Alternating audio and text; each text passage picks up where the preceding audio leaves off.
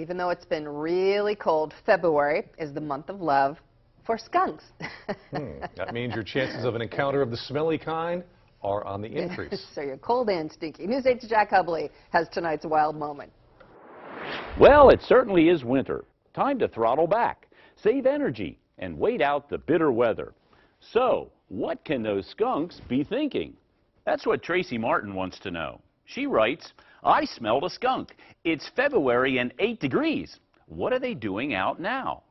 Tracy, skunks do not hibernate, but they do spend weeks in snug underground dens during periods of harsh winter weather.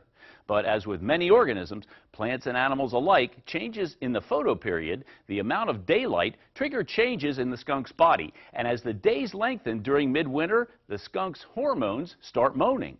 Regardless of temperature, from about mid-February to mid-March, female striped skunks start coming into heat.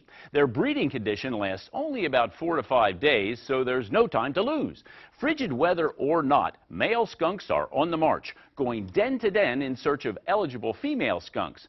And here in the Susquehanna Valley, if you're a skunk on the march, it won't be long before you're marching across a busy road.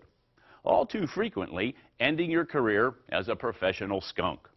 The lucky few might find a crossing guard, but many, as you know, end up as roadside rugs. If you're wondering about Skippy here, he's my captive bred skunk who was neutered at an early age, so he doesn't have any interest in making more skunks. His lifestyle might seem like a downer to the wild, free-spirited skunks out there, but on the plus side, it has certainly increased his life expectancy. I'm Jack Hubley, News 8. Litters of up to 6 baby skunks are born in April or May. In about 3 weeks, they're capable of spraying. If you have a wildlife question for Jack, email it to news8@wgal.com, and you may see, hear, or even smell your answer on the air.